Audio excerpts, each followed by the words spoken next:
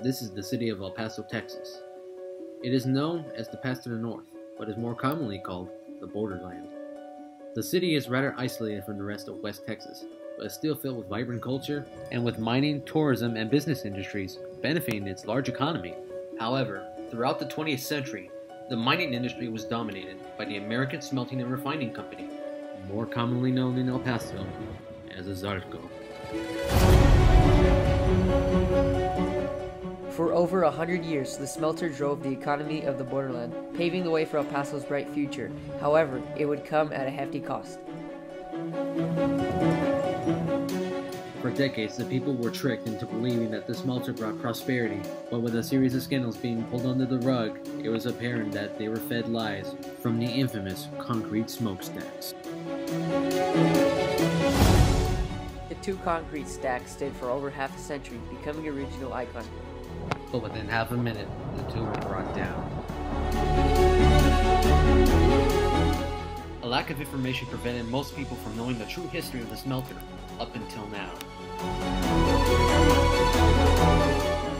So come along as we learn the true history of the Borderland's infamous copper smelter.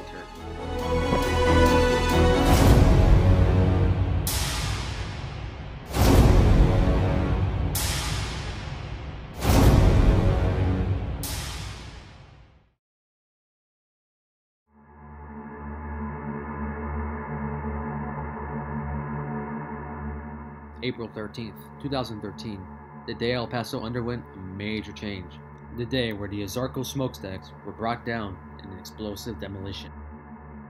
The story of the ASARCO smelter is filled with prosperity and tragedy alike.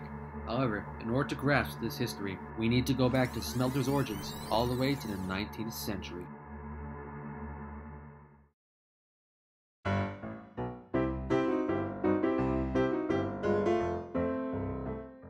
During the early 19th century, Kansas had been used as a great mining spot for many miners, as it was full of natural resources. One of these miners was Robert S. Towne. He was a famous miner in the state of Kansas, as he had found many natural resources such as oil and copper. But during this time, he gradually noticed that the state was running out of its supply of these resources, so he would need to look elsewhere. Thankfully, he knew just where to go: Mexico. Due to Mexico's geography, it had been seen as easily exploitable by many miners around the world for its abundance of iron, gold, and of course, copper. Towne was one of these people, but he never got those resources because of one reason. Mexican politicians had barred him from entering the country due to the strained relations that Mexico had with the United States following the Mexican-American War. So Towne would have to yet again look somewhere else. But he knew where to go now, due to a rich spot in the southwest, El Paso. In its current form, El Paso had only been around for about 2 decades until that point. And by then, El Paso wasn't even a big city. It was smaller compared to the rest of the cities in West Texas. For Towne, he thought it was perfect, since the city was rather rural, and he had secured a contract from unknown assailants in the Arizona-New Mexico territory.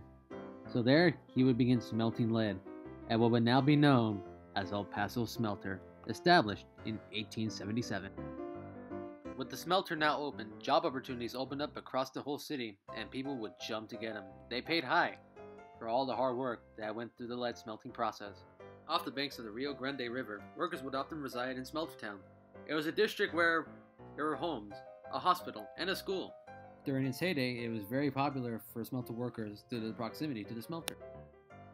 And in 1888, Towne, along with many other miners, would form the American Smelting and Refining Company, the entity more commonly known as ASARCO.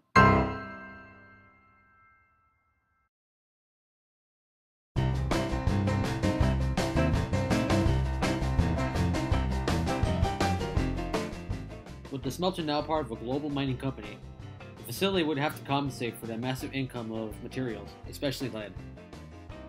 Between the years 1900 and 1909, the smelter would build additional furnaces and smokestacks to compensate for the additional materials and the extra emissions emitted from the smelting process. Many of these smokestacks were over 100 feet tall, but would not be the biggest development in the early 20th century. By the year 1910, the copper industry had been booming due to its abundance in the southwest, and the smelter took advantage of this by building the first converter house. The converter house would melt copper down into its liquid form, and in a separate building, it would be casted into anodes to be shipped off to ASARCO's refinery. Another building constructed was the main powerhouse.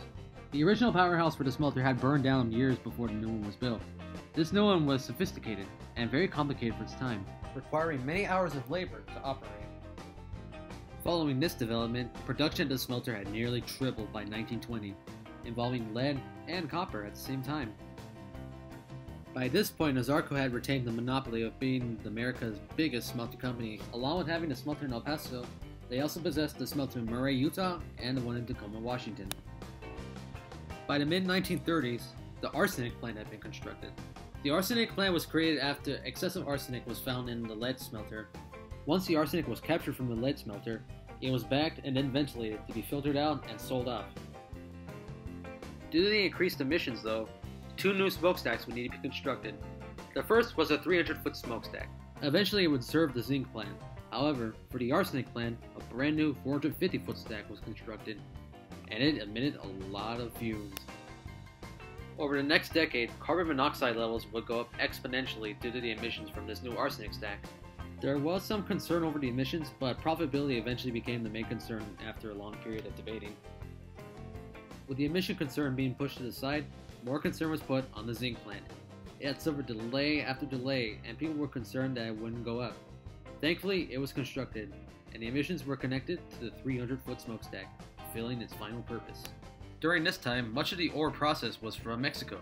In Mexico, they didn't have many facilities for processing and smelting ores. It was also mainly cheaper to import it to ASARCO rather than smelting on their own. With the high employment, good working conditions, and profitability, many workers at the time declared this the prime of the ASARCO smelter. Salaries were very high for employees, and even with the tough working conditions, they were worth it, especially for people who did not possess any form of secondary education. And also, the smelter was very profitable for El Paso's economy. However, the time would come where the view was changed drastically by the birth of 2 monsters.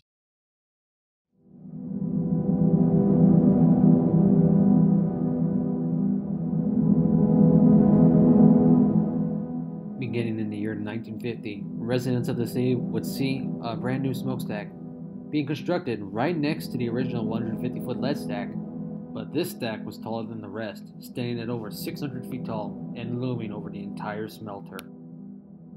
Many longtime employees had become worried since the original 150-foot stack was working just fine at the time, bringing up the concern that the ASARCO smelter was going to ramp up more production and emit more hazardous materials. The suspicion within the workforce grew even larger when shops and buildings right next to the smelter for the smelter town were demolished without an explanation from the company, leading the suspicion to an even bigger smokestack being constructed, ramping up. And the suspicion would eventually prove to be a reality. During the summer of 1966, as the days passed by, the world would gradually see as a concrete stack had begun construction. As the days went on, this concrete structure would grow in height tremendously, surpassing the 450-foot arsenic stack, and at one point reaching the height of the 600-foot stack before continuing to grow even taller. One former ASARCO employee, Arnold Pinedo, said it best: "The continuous line of trucks carrying concrete was tremendous. They'd rotate every day 24/7 to bring the concrete necessary to build the giant 800-foot smokestack." When construction was completed in the year 1967, it stood as the world's tallest smokestack at the time. This title was short-lived, however, and after a few repaints, and with the infamous name ASARCO painted on the smokestack, another change at the smelter would begin. With the brand new 800-foot smokestack in place, along with the value and quantity of arsenic going down across the nation, the 450-foot stack, along with the arsenic plant itself, was torn down to make way for more developments in the converter house and to create a brand new plant. It is unknown how the arsenic stack was demolished, but more than likely it was imploded from its base, as seen by this photo taken in the early 70s. With the toxicity of the arsenic stack gone, the smelter's priorities shifted towards developing new plants to find profitability, cleaning up the smelter, while also running more efficiently. The biggest development to ASARCO's facilities during this time was the acid plant. During the smelting process with copper, it was found that high amounts of sulfur would be emitted from the converters. When the sulfur dioxide was captured, it was filtered out or scrubbed and then sent to the acid plant. Following this, the sulfur dioxide was mixed and converted into sulfuric acid and then sold off to other companies across the whole world. Midway through construction of the acid plant, Smelter Town had been decommissioned. The company had taken and evicted all of its citizens from Smelter Town, as the CDC had found that half the residents in the town had been exposed to lead absorption in their blood. Smelter Town itself had been in decline ever since the early 1960s, but it wasn't until the CDC found that the land was contaminated with lead pollution when it eventually meet its end. One of the leading figures within this lead study was a young Dr. Philip Landrigan. Landrigan today is a world-renowned doctor in children's health, and his study at the ASARCO plant would be a key basis at looking at other facilities around the country, particularly ASARCO's other smelters. In terms of making the plant more efficient, in the mid-1970s, construction had begun on the bedding plant. For much of its history, the smelter had its ore processing facility outdoors, leaving the area around it vulnerable to gases such as carbon monoxide. So in the late 1970s, construction had begun on an enclosed processing facility. With space becoming lackluster around the smelter, time would come for a major demolition. Sometime in 1977, the original 150-foot lead stack would meet its end in an explosive demolition. Like the former arsenic stack, the 150-foot lead stack was imploded from space, as seen in this photograph. With the demolition of the historic smokestack, exploitation of new elements would begin, with brand new plants being constructed all over the facility.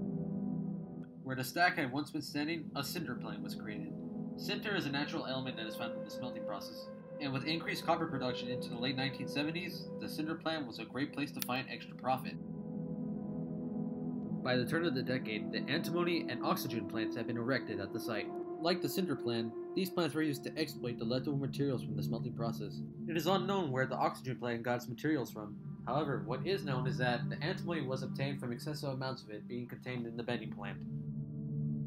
This plant also possessed the smelter's first metal smokestack, standing at 100 feet tall. Even with all these drastic changes to the facility, the smelter had still maintained lots of profitability, due to copper prices being very, very high at the time.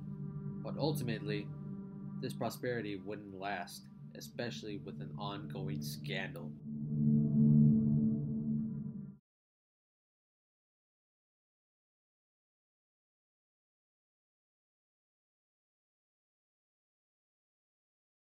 By the 1980s, El Paso had been booming. Tourism had rapidly increased, and newer businesses opened up opportunities to the newly prosperous city. Many older businesses had either left or had gone bankrupt, but the polluting smelter still stood, but its relevance and love would begin to slip away. By 1983, much of the antimony and zinc supply at the smelter had run out due to ever-increasing regulations, and one by one, the plants would begin to shut down. The first to go was the zinc plant in 1983, followed by the historic lead plant suspending operations in 1985, along with the antimony and sinter plants closing in 1986. By 1989, only the copper, acid, and oxygen plants remained, but hope temporarily resurfaced with ASARCO's Arizona mines increasing ore production and giving the aging smelter more resources. With this newfound hope going into the 90s, a cadmium plant had been built next to the former zinc plant, as cadmium had been prevalent in the ore imported from Arizona. Unfortunately, due to cadmium's toxicity, the plant would close down only a year after operating, as ASARCO's mines would eventually filter out cadmium from their ore. By 1993, the continuous top-feed oxygen process technology had been installed, otherwise known as CONTOP. CONTOP had reduced sulfur emissions within the converters, and the remaining sulfur that wouldn't be captured would be scrubbed and sent off to the acid plants. With CONTOP installed, the acid plant was expanded once again, now with the addition of a 300-foot metal smokestack. Once again, the smelter was looking clean and efficient again, prosperity was at a high again, and it looked like the smelter was destined for a bright future, until a scandal was uncovered. With environmental skepticism at an all-time high, the EPA had been investigating multiple companies across the U.S. for their environmental infractions, and one of them was a strict contract made by ASARCO, ASARCO, and the Department of Defense. In the late 1980s, ASARCO, along with its subsidiary ASARCO, had received a lucrative contract from the Department of Defense. The contract stated that ASARCO would import hazardous waste from Rocky Mountain Arsenal in Colorado and send it off to its ASARCO subsidiary in Corpus Christi, Texas for long-term storage. Much of the materials imported was hazardous. This included plutonium, napalm, and nerve gas. But instead of storing the materials, ASARCO would ship off the materials to El Paso and East Helena, Montana, where they would be smelted. And more than likely, this material was shipped off to other smelters across the country. With the investigation into the scandal being concluded in 1998, The EPA ordered ASARCO to pay $50 million in fines for illegal recycling. This would lead to ASARCO closing down the Encyclo subsidiary in Corpus Christi. The plant would soon be decommissioned, and a decade later, all of it would be demolished. With copper prices falling and with the contract gone, the unthinkable would happen. In 1999, the smelter would shut down. Only temporarily though, as it was put under a care and maintenance program, as the smelter would restart operations with copper prices going up. Up until its temporary closing in 1999, not many people knew how the smelting process worked. But now we know for sure, and here is a simplified version of it.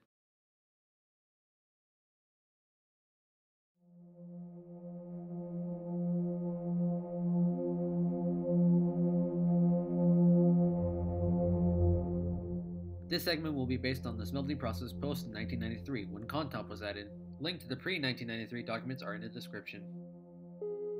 Work would begin at the unloading facility, where the ore was weighed and measured to see how much quantities of copper it may have possessed. After being weighed, the ore would be sent below the unloading building on conveyor belts and would be sent to the bedding plant, where it was mixed. In the bedding plant, the ore would be mixed with a silica compound, otherwise known as silica sand. In both facilities, excess gas would be ventilated and then sent out to other plants, such as the acid or oxygen plant. After the compound was collected, it was sent to a dryer, where the concentrate was dried, before it was dropped into the Contop furnace. The setting furnace would help burn off any slag, which is excess material left over that is not copper, and the remaining copper would be sent onto the converter furnaces. With the ores now at the converter house, it would go through 3 steps.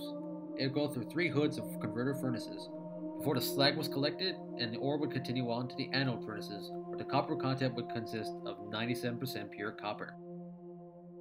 Following the anode furnaces, the copper was placed on the anode wheel, where it would be casted into anodes. The anodes would then be shipped off to ASARCO's facility in Amarillo, Texas, for further refining. While all this is going on in the smelter, the excess slag collected from the furnaces is dumped outside the facility on a slag flume hill. This process is not uncommon with smelters across the country. However, ASARCO's smelter in El Paso was the first to introduce Contop as a working system, and it has since been adapted by many other smelters across the nation and around the world.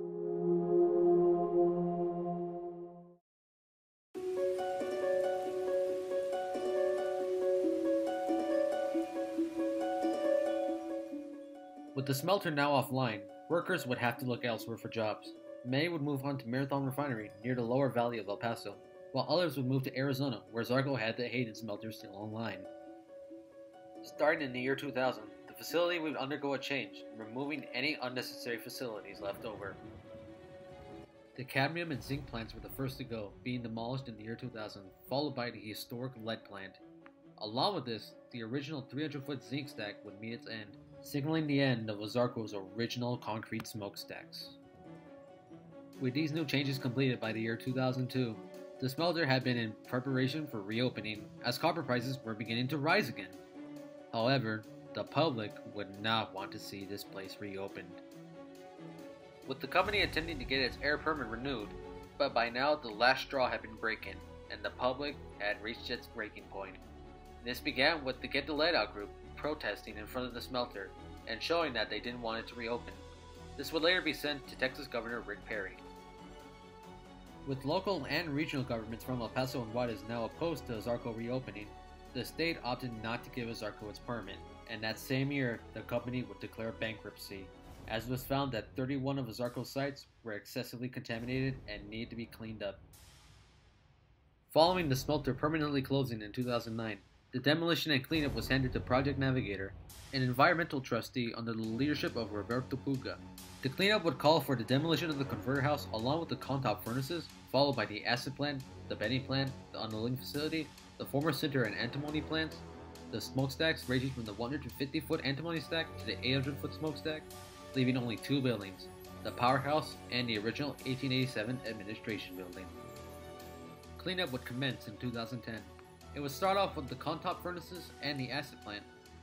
Acid storage tanks around the smelter had been sold off and demolished, while the oxygen plant had been sold to an Australian company before being sent to Namibia. In 2011, demolition on the converter house itself would begin. Demolition was completed in a matter of weeks. However, it was a reflection on the end of an era, the end of a 100-year copper smelting legacy. The bedding and unloading facilities would also meet their end in 2011, with both facilities being extremely hazardous during cleanup. With 2012 being just around the corner, many people suspected that the smokestacks would meet their end just like the smelter around them. However, their supporters would come out of the dark.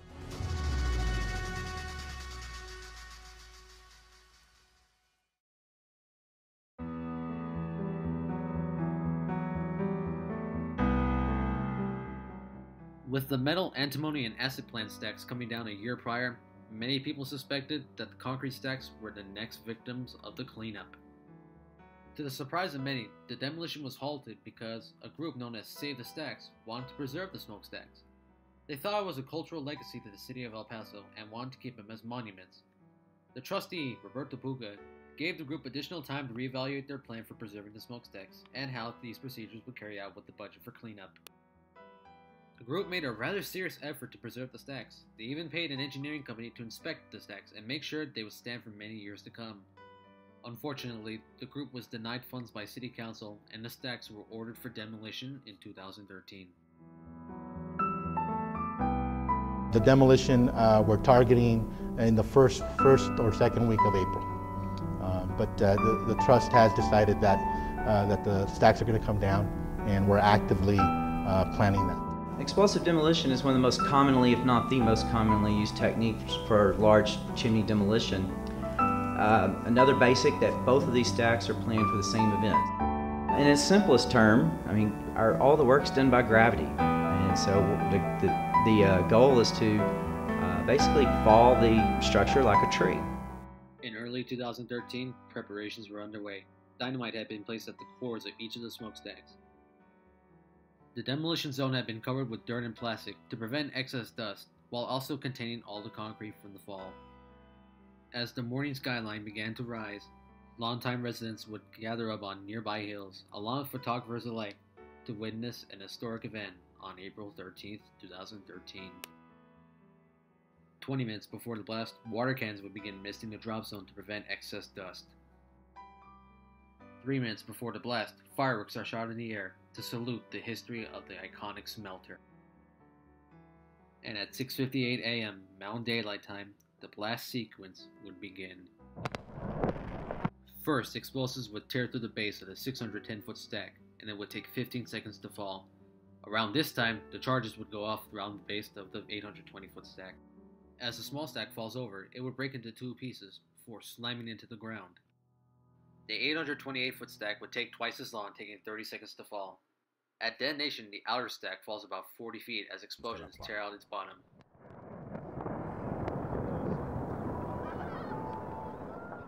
Then the double stack falls slowly to the ground, bringing ASARCO's 126-year presence in El Paso to an end.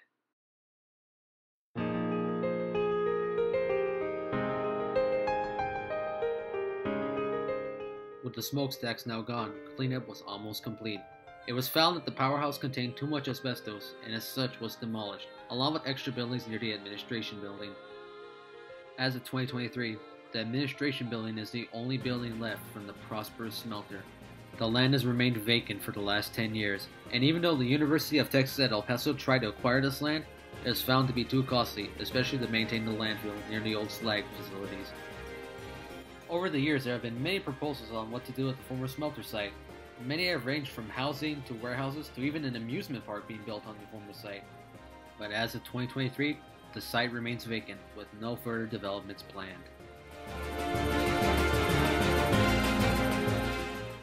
Even to this day, people are still divided on their opinions of the former ASARCO smelter. While the emissions and all the scandals are rather wretched in the minds of most people, it is rather forgotten that the smelter brought early prosperity to the city, and El Paso would not be the same town as it is now without ASARCO. The legacy of the smelter still lives on even to this day, in the form of the workforce who dedicated their lives to the smelter and all its processes. It's been 10 years since the smelter has ceased to exist, but hopefully it can be remembered for generations to come as one of El Paso's historic landmarks.